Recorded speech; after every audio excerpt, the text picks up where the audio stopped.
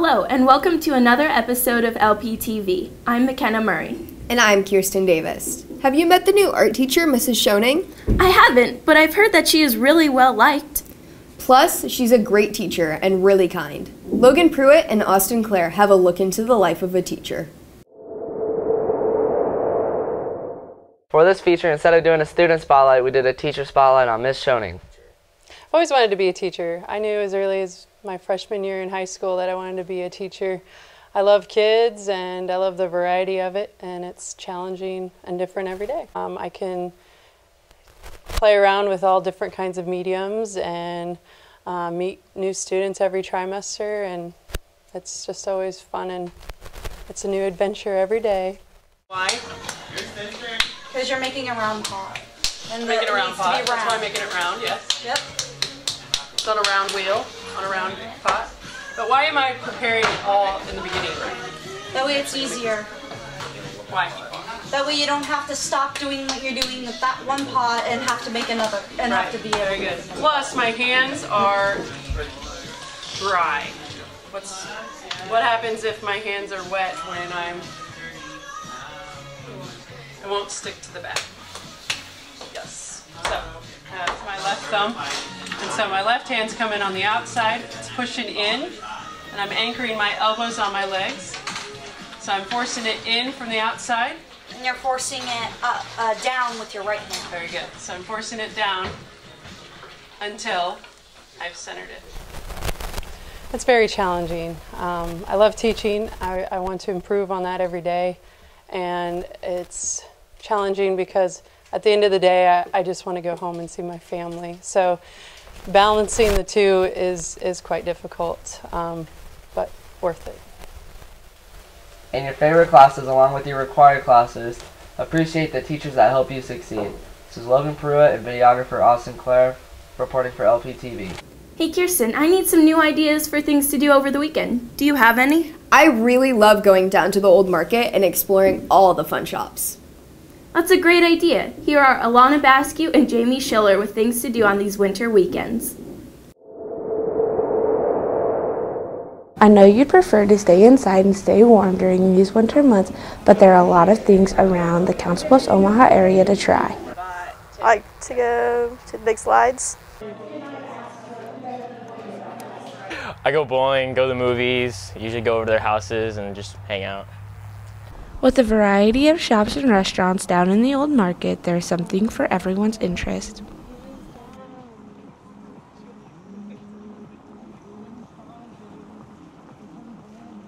I don't know what it's called, but it's like has all the candy and like the movie stuff, just because it's like an antique shop kind of.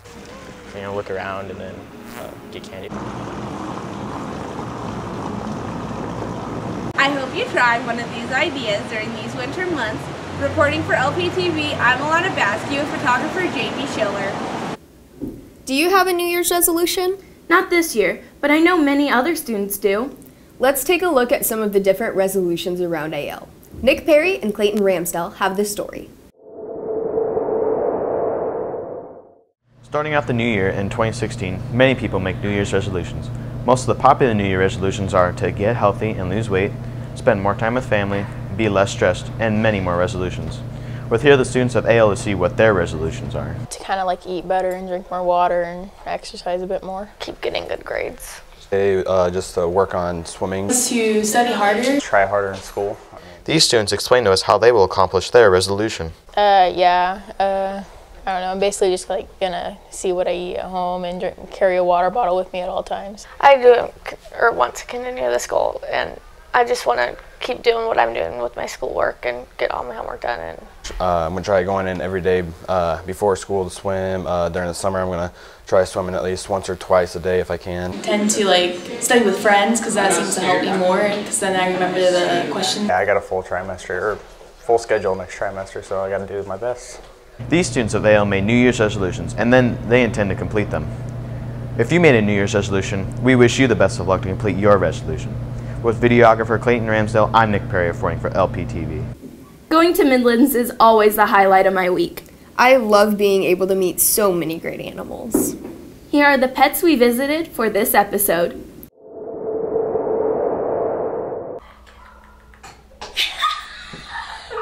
Playful and loving, Smokey is a 9-month-old domestic shorthair with a passion for face-to-face contact and a love for meeting new people. He loves getting his belly rubbed and his back scratched, continuously making you feel up. If his personality wasn't enough to convince you how great he is, take one look into his gorgeous eyes and you'll be hooked. Norman is a 9-month-old Morkie, or a Maltese and Yorkshire Terrier mix. He's a rather active small dog who loves affection. He is a bit goofy and has a love for squeaky toys. Norman is always wagging his tail, enthusiastic to make you happy. When meeting new people, he's keen to make them his friend. Norman, like many dogs, loves to be inside but would love some time outside with other dogs. In February, Midlands Humane Society is opening CB's first off-leash dog park.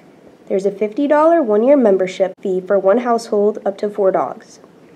Reporting for LPTV, this is Kirsten Davis with photographer McKenna Murray.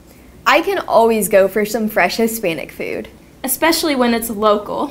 Let's go to Taylor Bever and Najin Manji for a glance at Omaha's El Chongo.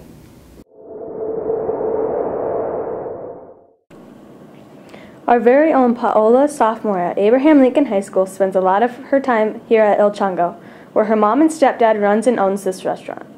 We are about to head in and find out a little more about their restaurant, El Chongo. And the weekdays, it's much easier. So, yeah, I like to have like friends try out our foods and like see if like we're doing good, you know. Sometimes we usually celebrate our employees' birthdays there, just because my mom likes to be like loving, you know. We like to bring new people in just so like we can meet new people, I guess, and it's just fun, I guess. It's cool though. I like to eat there. What happened is I used to be a chef at Harris Casino for 16 years, so I know the restaurant, levels, how you run restaurants, and how they started. Because I just want to start my own business, and grow. Well, usually I see her in the mornings and at night when she comes home, but during the weekends I don't see her that much just because like it's busy. I see the family more. When I work in the casino, I don't have that time for the family. Like Christmas, you can have it. But the bottom line, actually I bring like steamed tacos. Nobody have it in Omaha. It's a new thing, and I want to to be more professional every day, to customer service and all that stuff. I don't see it that way. When the food's good, they follow you anywhere you go. You can be at the other side of Omaha, but if food is good, service good, they follow you. 2405 Hickory, right in the corner. Taqueria Chango. Chango means monkey, okay? Don't laugh. And I'm the big monkey. El Chongo's is a great place to eat. Unlike typical Mexican restaurants, they steam all their meats. This is Ajin Manjin and Taylor Bever reporting for LPTV. This basketball season is going very well. I know, it's great seeing how excited everyone is for the games. Here are Adam Ireland, Kenny Gray, and Moses Morales with the highlights of bowling and basketball.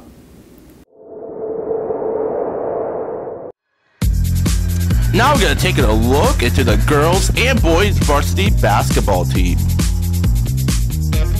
First up with the girls, the Lady Lynx open up the new year at home against Sioux City East.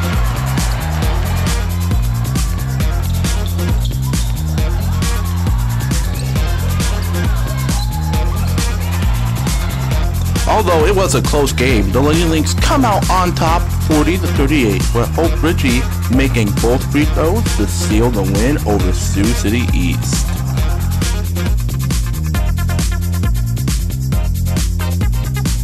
Up next was the boys varsity basketball team. Kyle Crow had 28 on the night and was 5 of 8 from the three-point line. The boys win at home with the score being AL 73, Sioux City East 52. The next game at home will be on Friday against Bishop Healing. With the videography work of Moses Morales, I'm Kenny Gray, signing off of LPTV. Now we will strike our way into bowling.